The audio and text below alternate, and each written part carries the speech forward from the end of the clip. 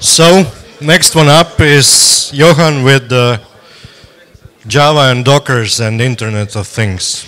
Take it. Okay, thank you. Nice to see so many of you show up. I hope you don't expect me to show any Lego trains because actually they're not here anymore.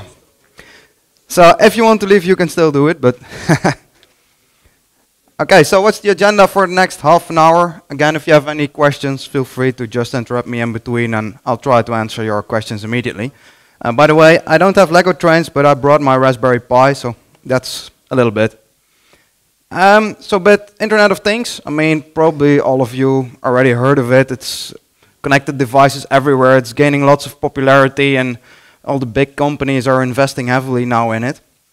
But outside of the Internet of Things, lots has happened as well in the last couple of years, mainly under the parts of continuous delivery, using virtual machines, provisioning systems, doing infrastructure as code, etc. But what should we actually deliver? I mean, in the beginning of continuous delivery, we delivered like applications. So we continuously deployed a WAR file on an application server that was already running, and we just replaced the WAR file more or less. And that's a nice beginning to start with continuous delivery.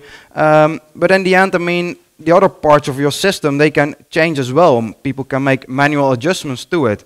So for me, the ideal of continuous delivery is to roll out the complete environment every time again. So the application server and everything that's deployed on your system. And it would be really cool if we could do the same on hardware for IoT that's a bit more restricted than the big servers where we normally work on. And actually, you can do that maybe even with virtual machines, but they're really heavy, so that doesn't really work on things like a Raspberry. But luckily there's Docker. Who of you have heard of Docker before? Please raise your hand. Okay. Who is using Docker already? Quite some people. Nice. So for the people that are not really into Docker yet, so what is Docker actually doing? It is trying to solve an issue, and it's trying to solve the issue that they refer normally to like shipping containers. So if you have a shipping container, in the early days they didn't have shipping containers, so then they had like a piano and bricks, and if you wanted to transport them, you couldn't do the bricks on top of the piano, of course. Or maybe it would be a good idea to get rid of the piano, but if you wanted to keep it, you had to separate it somehow. And with containers you can separate like the load or the goods that you want to transport in different containers and then put them on one ship. Or you could put the same container on a train or a truck. And it's the same for software. I mean, we have lots of different kinds of software. And maybe one day we want to deploy it on our laptop because we're developing there. The next day maybe we want to deploy it on a server which is inside of our company.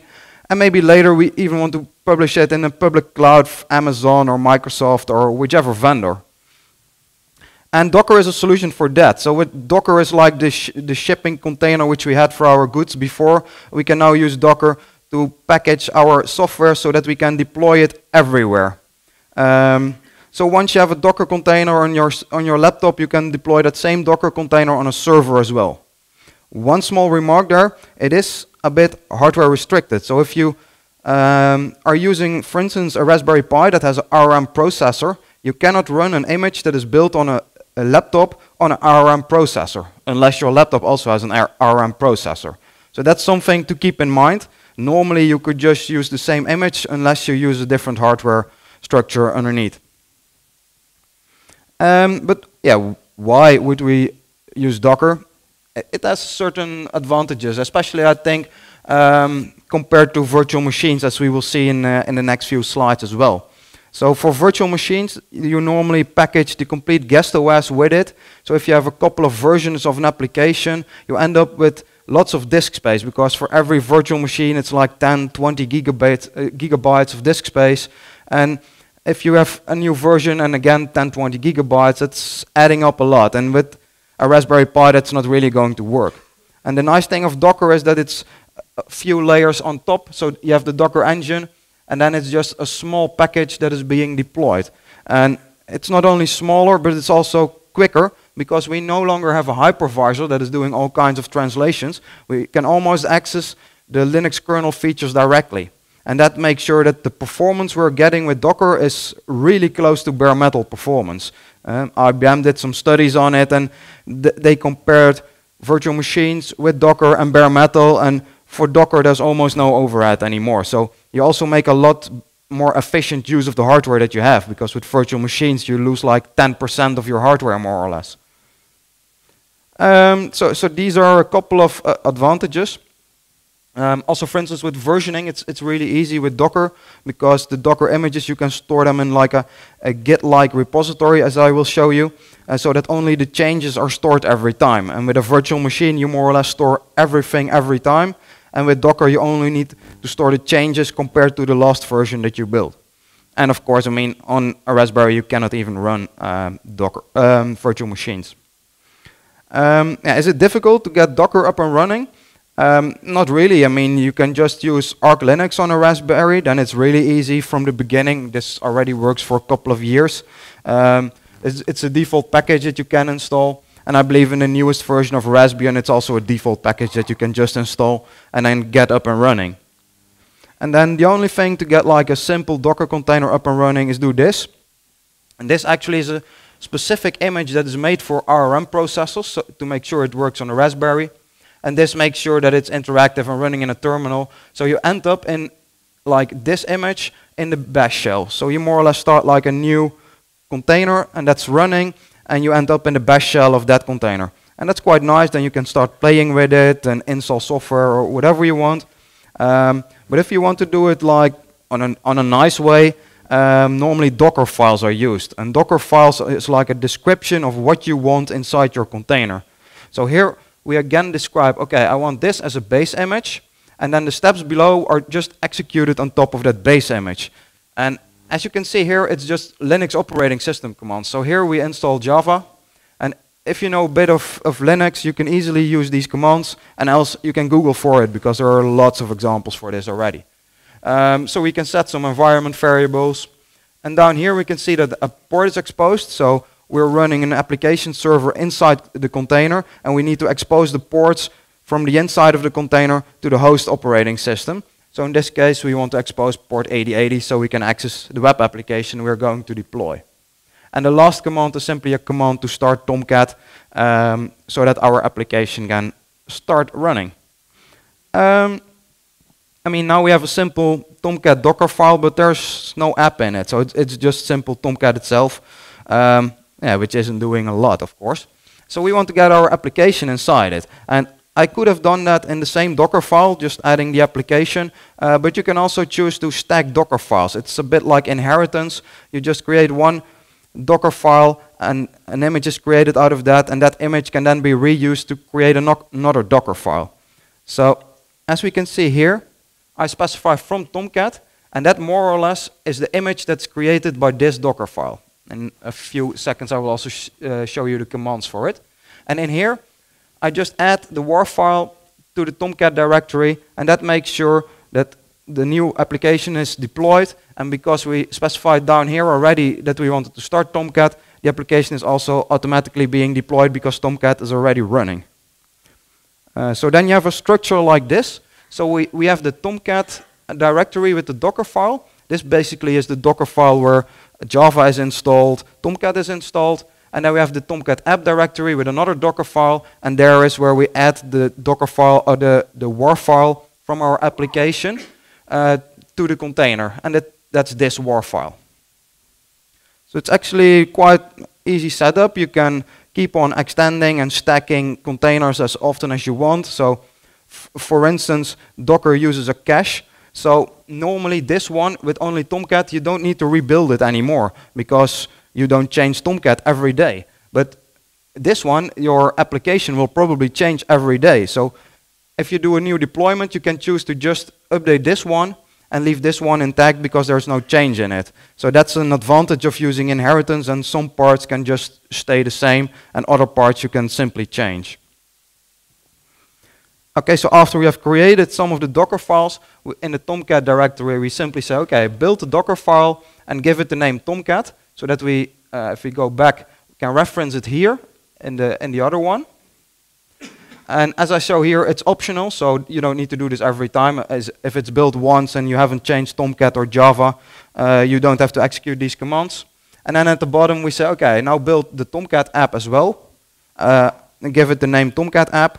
And if we then want to start it, we simply run it, and then we can say, okay, we run it and we define a port.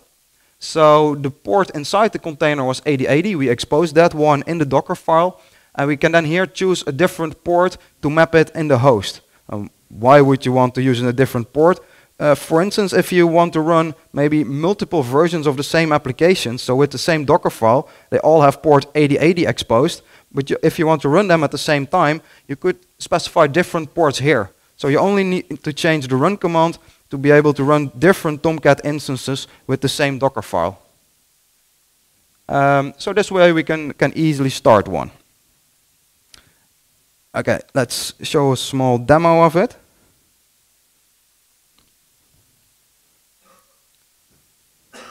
So I have a really basic application here. I hope you can read it. I can make it a bit bigger. So it's really just hello world, more or less. And if we want to change that, because we're not in the Netherlands at the moment. So we say it's from Croatia. And I've created a small deploy script within Jenkins, which I can also show you. So what this basically is doing is, here it's just, oh wait, let's make it a bit bigger. Here it's just creating the WAR file again to make sure that the newest version of the application is available. Here we copy some files into the Jenkins directory, mainly the WAR file and some configuration files like the ones I showed you before for the Docker files and stuff like that. Normally you would only have to copy it once, but for a demo it doesn't really matter if the files are copied over and over again. And then I use a plugin for Jenkins, which is called Publish over SSH. And with that you can easily transfer files from in this case, my laptop to the Raspberry Pi. So what we see here is all the files within Jenkins Pi files are transferred to the Raspberry Pi in the Docker directory. So that way you have a nice way of copying files. And the Raspberry, this is the name of the Raspberry Pi. And in the configuration of Jenkins, we specify on which IP address it is running and which username and which password should be used for it. And down below, here we say just, okay, stop every container, build the Tomcat app container again, and run that one. So this is simply a way of redeploying an app. And if we now look, this is on the Raspberry Pi. And we see here now it's up about a minute. We can see here the port mapping. In this case, it's just from 8080 to 8080. We've only got one running. And we can see if it's already up and running by just looking at the logging of the container. So this basically gets all the system out, the system error logging from within the container. And we can see here it has been started up in about 70 seconds. Raspberry Pi isn't that quick. And now hopefully we should see something else.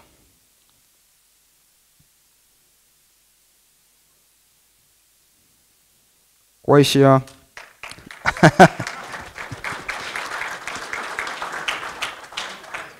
So to show you it's really in the Docker file here, we can also see that the supplied value was Javantura, so it actually went through the Docker file on the Raspberry Pi. So this is really easy. Of course, this is just a simple application, but if you have like a more advanced application that you want to deploy and maybe hundreds of Raspberry Pis, then this is an easy way to make sure that it's deployed at once.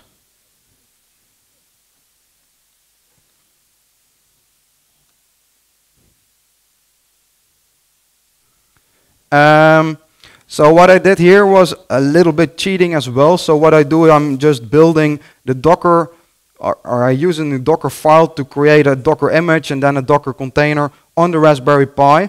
But if you're in an enterprise, you don't want to do that. You want to have a centralized place where you create the images from the Docker files, and then every machine should just pull those images and then start a container out of the image. And that's shown in this picture. It's a little bit vague, but here you have a Docker file. We build it, so an image is created of it. we push that image to a Docker container image registry. And this is what I told you before. It's like a Git registry. So only the changes in the Docker image are stored there. And then on every other machine, we can just pull the image out of the Docker registry and then start running it.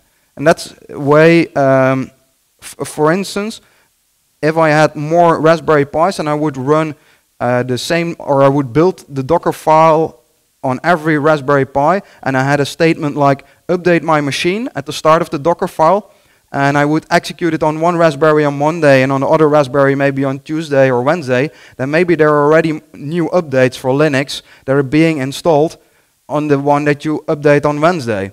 But if you use a Docker image registry, you know for sure that exactly the same thing is deployed on all the servers. So that's an important thing to remember. And it's not difficult at all. I mean, creating a Docker registry is just creating a Docker container. And this is the only command you need to set up a simple registry. Of course, then you don't have any advanced security or anything like that. But it's a nice way to get started with Docker registries. And then what we can do, it looks really like Git. So we commit the newest version.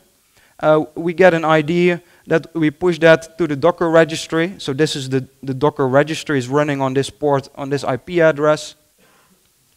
And then on the other machine, we can simply say, okay, pull the latest version of the image and then run it. And you can see that even the hash value is the same on both machines. It's just the same stuff that you're running on multiple machines. And that makes it really nice to make sure that exactly the same thing is running and not something that's slightly different, because with continuous delivery it's important that you deploy the same thing, because else you get strange issues nevertheless. So if we update containers, only like the changes are stored. So changes in the applications or changes in the binaries are stored in a container image registry. And if we on another machine want to update the changes, we simply do update and we only get the differences. So again, we don't have to download an entire virtual machine, we only download the differences. So in my example, only the WAR file will probably differ. So that's more or less the only thing that will be downloaded from the Docker image registry every time. So that makes it really efficient. And here is an example of it. So here we have version, on one machine we have the images. So they're like 194 megabyte. Then we download the latest version, and we can see this is the latest version, so FF7. We can see here FF7 is depending on this image, so it's more or less a diff between those two. And we can see it's less than a megabyte of changes because I only changed a small thing, and that makes it really helpful to get updates around in your network. And the same goes if you have like lots of containers. So what we did, not only on the Raspberry Pi, but we created a build environment and a DTAP environment for another project. And then we wanted to figure out, okay, how much work is this and how much data will it cost? So what we did is we created a general base. So this one has, I think it has Java in it. And then this one extends more or less from general base, the same way as the Tomcat app extended from the Tomcat image. And the same for these ones. The app server base added Tomcat to the general base, and then environments, they contain some environment specific stuff. Jenkins data container is, because within Docker the idea is to isolate everything. So not put everything into one container, but every application in a separate container. And not only every application, but you should also separate the data. So that if you want to update the application, you can still use the old data container. You only need to update the application. For instance, with Jenkins, if there's a new version, you just want to update Jenkins. The jobs that you configured, you just want to keep the same jobs in your new Jenkins version. So that's a best practice, but we were a little bit lazy, so we only did it for Jenkins and not for the other ones. But if you do this in production, probably you want to do this for every container that you have. And then it looks like this. So what we see here is that we need like 900 megabytes to have all those images in a repository. And then, I mean, that's including Java, Tomcat, Sonar, GitBlid, Nexus, Jenkins, everything. We cheated a little bit, so not all Jenkins plugins were in here already, but I think it gives a good impression of how less disk space you need to set up stuff like this, which makes it really helpful, a lot better than virtual machines. And the nice thing is, to build all of this, or download everything, and then build everything and start it, it took me on my laptop a little bit over 4 minutes, and that was mainly because I had a 30 megabit internet line at my home. If I had a quicker line, it would probably be even quicker than that. So to create a complete DTAP environment and a build environment, I was done within 5 minutes. I mean, try that with virtual machines. Probably you haven't even downloaded one of them. So for a summary, I think Docker has a really nice business potential within the IoT, and together with Java, or you could use other languages inside it as well, but I mean, of course Java would be our choice. It's quite easy to use. We had this project with colleagues where we had a DTAP environment running on Tomcat, and one of the colleagues who never worked with Docker was like, I want to try JBoss as an application server. And he managed to change the complete DTAP environment within a couple of hours without having any Docker experience. So it's quite an easy tool. I've also worked with tools like Chef and Puppet, and they work quite nice until you need to change something that isn't really standard. Then it will often cost you a lot of time to figure out how it's working. And with Docker, that's a lot more intuitive, according to me at least. And it's highly flexible. I mean, you can do with it whatever you want. Create few containers, create a lot of containers, or whatever. And to come back to the isolation, why is isolation important? Because that's the cornerstone of Docker, more or less. I mean, in the beginning, if you have shared resources, it still goes okay. People still play with those resources, and they get along well. But after a while, people get fighting over the resources, and yeah, it ends up badly. You have to put people in isolation, because if you don't do that, it will get violent, and they might end up in here. So keep in mind, it's important to use isolation, and Docker is a nice solution for that. So, any questions? Thank you.